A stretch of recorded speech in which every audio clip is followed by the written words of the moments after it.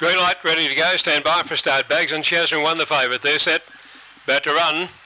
All in. Set the racing. Bags on Shazza slow to begin on the inside. Oriental Ollie out fast to go to the lead. Settling down. Bags on Shazza getting up on the inside. Drifted back there. Bags on Shazza though. Up to second to be Riverdale Tui, followed by Ingaleo third. 5 lengths away then came Dinosaurus, followed further back then by Bags on Shazza and Fried White Bait in the straight now. Riverdale Tui had a narrow lead now, starting to edge clear.